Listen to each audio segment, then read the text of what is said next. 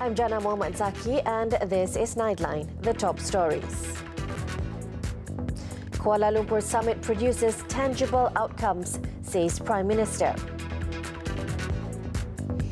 And more than 300,000 households in Selangor to experience water supply disruption over odour pollution.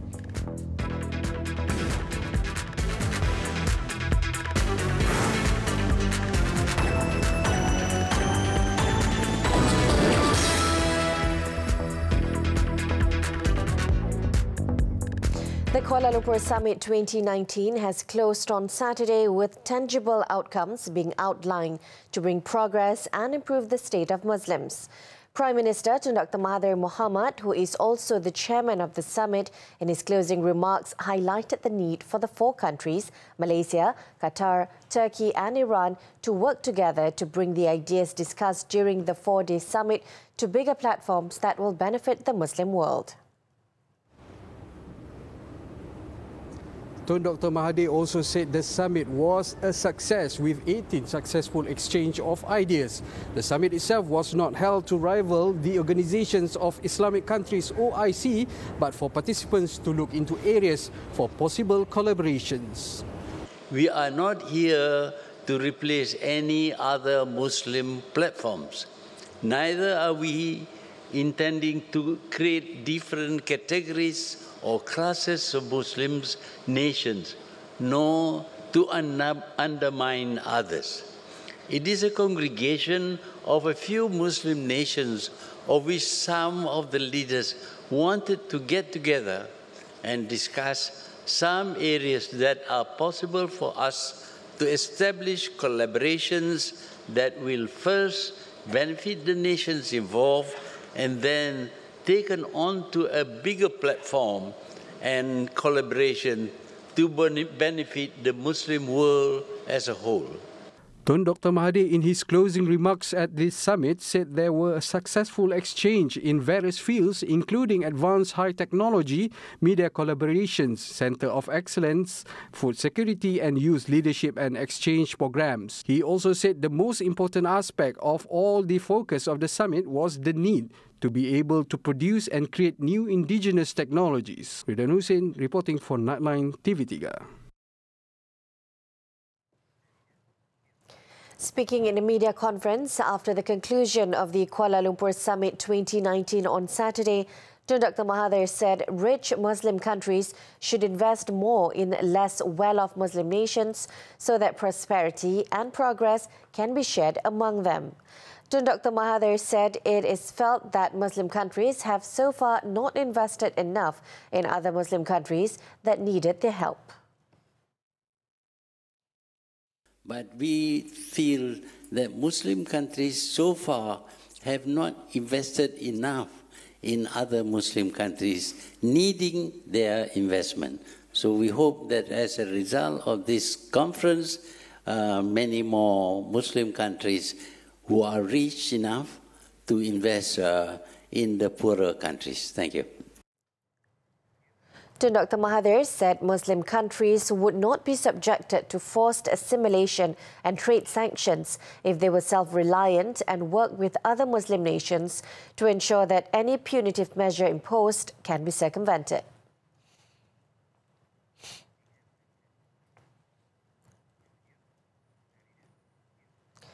Meanwhile, Tun Dr. Mahathir dubbed sanctions as those imposed on Iran and Qatar a criminal act and were an act of aggression at an international level. He pointed out the sanctions on the Middle East countries have not only affected them economically, but caused Malaysia to lose a big market and trading partner. Such sanctions and embargoes are not going to be exclusively for Iran and Qatar. With the world witnessing nations making unilateral decisions to impose such punitive measures, Malaysia and other nations must always bear in mind that it can be imposed on any of us. That is the more reason for us to be self-reliant and work towards that with other Muslim nations to ensure that if and when such measures are imposed upon us, we are capable of forcing it. The Prime Minister said there was a need for Muslim countries to mutually invest in areas such as property and finance to boost trade. He explained that this was not a rejection of non-Muslim investment, but Muslim countries have so far not invested enough in other Muslim countries.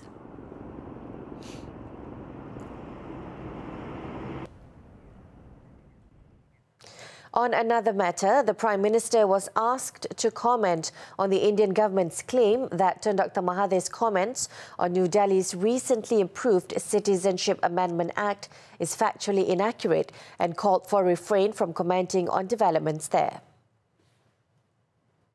India's Ministry of External Affairs claimed that the new law provides for citizenship through naturalization to be fast-tracked for non-citizens who are persecuted minorities from 3 countries. That is their opinion.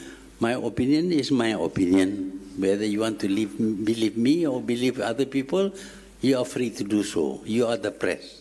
Tun Dr. Mahathir had said that the law was regrettable as it was discriminatory to Muslims. The Prime Minister said he was sorry to see that India, despite being a secular state, was acting to deprive some Muslims of their citizenship.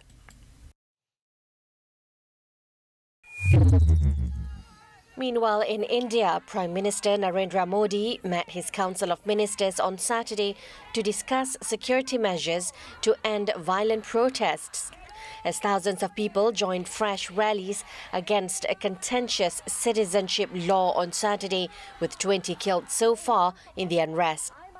According to authorities, the death toll jumped after demonstrations turned violent on Friday in the most populous state of Uttar Pradesh, leaving at least 11 dead, including an 8-year-old boy who was trampled. On Saturday, more protests began in cities including Chennai, capital of southern Tamil Nadu state, and Patna in eastern Bihar state. Crowds were also expected again in the national capital, New Delhi, despite curfews and a draconian regulation to shut down protests against the controversial citizenship law that is seen as anti-Muslim.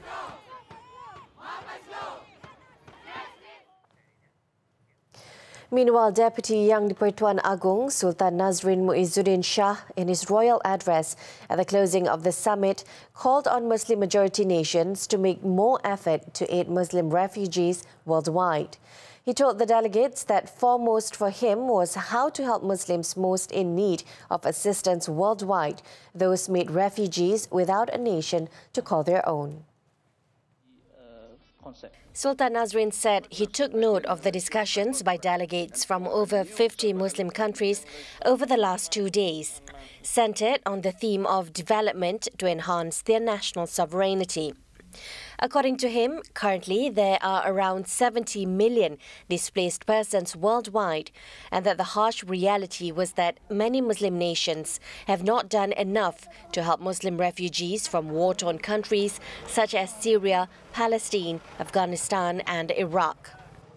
But the Muslim world could do much more, particularly as it develops and grows in wealth and power. Many Muslim-majority nations are more affluent now. Many more of us could therefore be working much harder to raise awareness, to contribute to the global dialogue, and to provide the financial and material support that humanitarian aid efforts so desperately need. Sultan Nazrin also noted that a comprehensive and sustainable development focusing on poverty eradication and improving livelihood can put in place healthy political institutions and administrative structures capable of producing good governance to protect the rights of all citizens as well as refugees. That is the highest number of refugees per capita. The Yang di-Pertuan Agong Al-Sultan Abdullah Riayatuddin Al-Mustafa Billah Shah said that efforts to boost and spread Islam in the country were implemented with a comprehensive system. The effort is to ensure that Islam is always respected and exemplified by all. The Yang di-Pertuan Agong and the Raja Permaisuri Agong, Tunku Hajah Azizah Aminah Maimunah Iskandaria, on Saturday graced the opening of the Pulau Pinang Syariah Judicial Complex. The royal couple was accompanied by Pulau Pinang Yang di-Pertua Negeri, Tun Abdul Rahman Abbas, and his wife Toh Puan Majimur Sharif and Chief Minister Chow Kon Yeow. The Sharia Judicial Complex was built in 2012 and fully completed in 2016 at a cost of 32 million ringgit. In his speech, the king expressed hope that the posts of the chief judges of the Sharia court would be enhanced by qualifications to enhance their careers. Al-Sultan Abdullah also shared his experience of meeting with Archbishop of Canterbury, Justin Welby, in the United Kingdom. Dalam hal ini, bila berasa kagum kerana alhamdulillah setakat ini negara kita dapat diurus dengan sebaik mungkin. Mungkin boleh diperbaiki dari masa ke semasa, tetapi dia berasa bangga dapat lihat keharmonian penduduk-penduduk di negara kita, khasnya di Pulau Pinang ini. The King and Queen then attended a luncheon at the state's oldest nasi kandar restaurant, Hamidiah Restaurant, which is 112 years old, at Lebo Campbell. Also present was Media Prima Berhad Group Chairman Datuk Said Hussein Al-Junaid. The King and Queen spent about an hour at the Indian Muslim restaurant.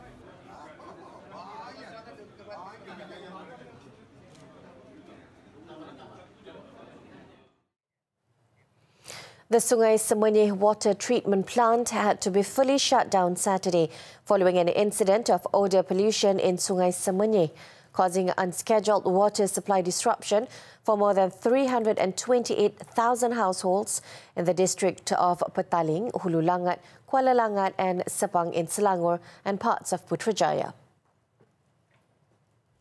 According to the head of corporate communications for Air Selangor, Abdul Halim Matsom, the source of the pollution was traced to the Indah Water Consortium IWK sewerage treatment plant in Bukit Mahkota. The plant had to be shut down at 9:50 a.m. this morning, and Air Selangor activated its emergency response plan to assist residents in the 348 areas affected. 70 tankers and 12 jumbo lorries have been deployed to community service centres in the various affected districts. Currently, there are no estimates on when the water supply will resume. Those who are affected can refer to the Air Selangor's website and also on their Facebook and Instagram account for more information.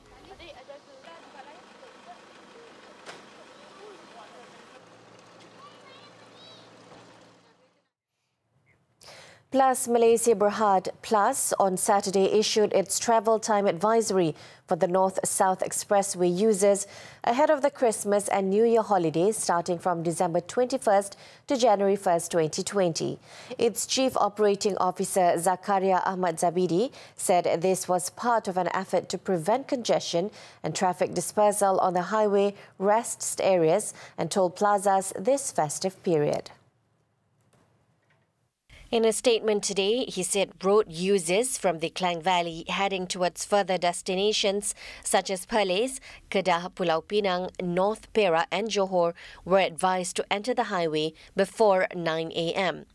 Those heading to destinations closer to the Klang Valley are advised to enter the highway after 3 p.m. Those from Perlis, Kedah, Pulau Pinang, North Perak and Johor travelling to the Klang Valley during the same period are advised to enter the highway before 9 a.m. Whereas those from other states or destinations that are nearer to the Klang Valley are recommended to enter the highway after 3 p.m.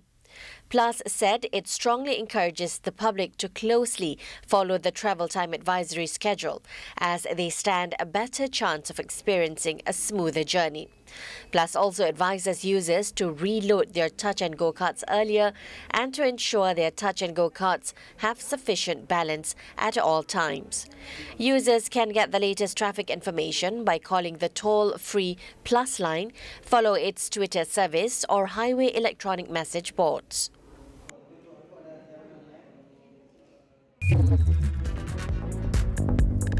Coming up after this break, Nightline's esports segment. Don't go away.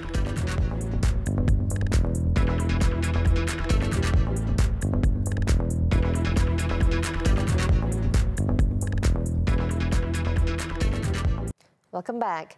Now it's time for Nightline's esports segment for the latest gaming news. Thousands of creative cosplayers have gathered for the annual Comic Fiesta convention happening at the Kuala Lumpur Convention Centre, KLCC. Hundreds of exhibition booths showcasing unique artwork and comic book memorabilia are on display at the annual cosplay event, which also features competitive esports tournaments. Wan Izul Islam has the details.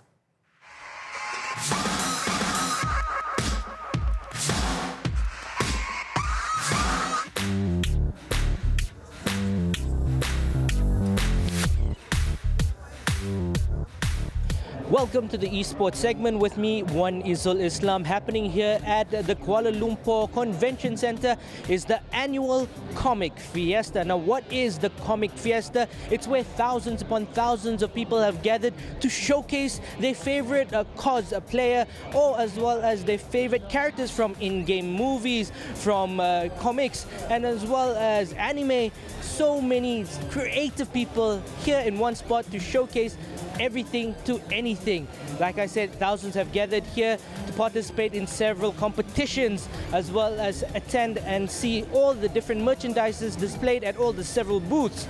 But one special place here at the Comic Fiesta, the new and established Gaming City. This Gaming City is the esports hub where players can come and participate in esports competitions and tournaments. One of those competitions is the Esports Corporate League, or the Corporate Esports Tournament, where companies from around Malaysia have gathered and are competing against one another in 4 different gaming titles. We have PUBG Mobile, Mobile Legends, Counter-Strike Global Offensive, as well as Dota 2.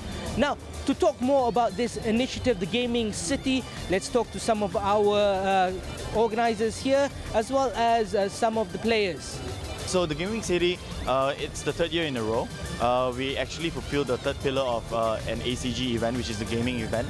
What we want to do is to bring a lot more, gaming activities into the ecosystem within Malaysia. And we believe that Comic Fiesta is a very good marriage, right? I mean, I think this is my first participation, first time joining this kind of tournament. But I think it's a very good effort and very good initiative. Because, like, you know, like sometimes we at the workplace, sometimes we do play games just to release tension and together with our friends during lunchtime and whatnot. But now it has to, now it's another level, which we represent our company and playing in the esports industry. A wonderful initiative indeed, the esports hub or gaming city here at Comic Fiesta. Now, like I said before, there is the corporate esports tournament where Media Prima are also participating. We have 5 teams in the knockout rounds, which will be happening today, and of course the final round will be happening tomorrow. Prizes are in store, as well as a trophy such as gaming peripherals, gaming mouse, gaming headsets, and keyboards will be awarded to the winners, or the top 3 for each game. So there's 4 games that are being played, which is Mobile Legends, Dota 2, PUBG Mobile, as well as Counter-Strike Global Offensive.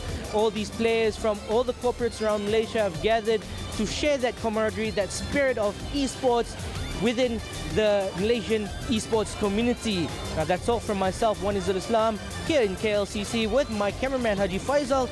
Now, let's head over back to studio. Catch you again next time for the next esports segment.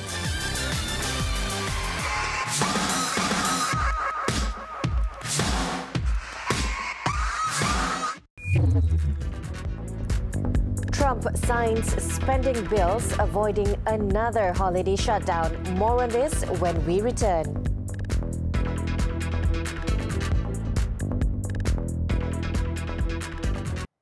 Nightline continues.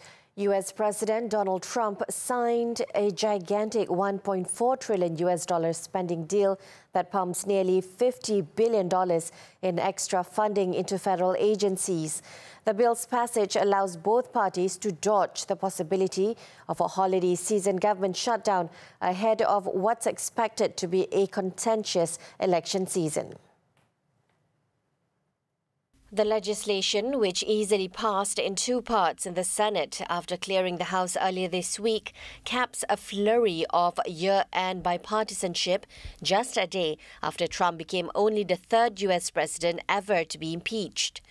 The deal fulfills spending requirements for the military that was sought by the Republicans, as well as domestic projects prioritized by the Democrats, which include money for the president's U.S.-Mexico border fence, pay raises for military and civilian federal workers, and federal funding for election security grants. The spending measures were expected to keep the government running through the fiscal year, which ends September 30th. The massive spending measures were made public earlier this week and headed off a repeat of last year's end-of-the-year impasse that led to a 35-day partial government shutdown, the longest in the U.S. history. Emergency-level fires have swept across parts of New South Wales and South Australia as the country's severe heatwave and bushfire crisis continued on Saturday. According to authorities, 2 people were confirmed dead in South Australia and hundreds of homes are on the brink of destruction. Officials said there are currently 4 fires burning out of control at an emergency level across New South Wales. These include the mega fire at Gospers Mountain and fires at Currowan, Kerry Ridge and Upper Turon Road, Palmer's-Oakey. Some major roads heading to the south and west from Sydney were closed, and authorities asked people to delay travel at the start of the Christmas holiday period. It is understood that conditions were expected to improve in coming days before another burst of hot weather in about a week.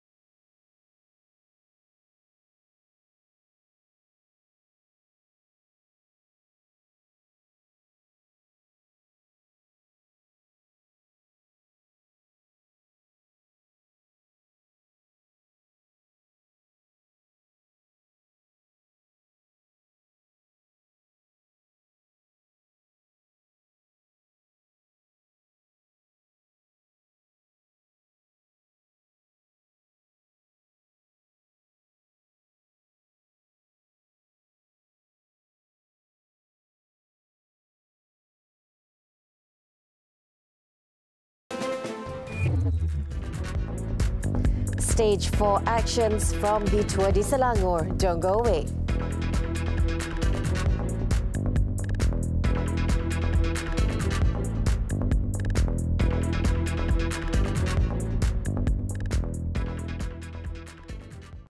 Sports cycling, the Tour de Selangor. Team Sapura cycling rider Marcus Cully once again retained the yellow jersey for the 4th time in a row after the Australian won the 4th stage from Selayang to Sungai Besar on Saturday. The 26-year-old claimed the checkered flag after finishing the 144.6 kilometers race with a time of 3 hours, 16 minutes and 57 seconds. Robin Christopher Rado Lopez from Terengganu Inc. cycling team finished 2nd, followed by Shotaro Watanabe of Aisan Racing Team.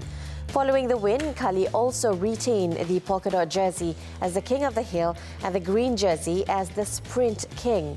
Another Sapura rider, Muhammad Nur Aiman Muhammad Zarif, meanwhile retained the white jersey as the best young rider. The last stage will commence on Sunday from Klang to Shah Alam, covering 108.2 kilometers.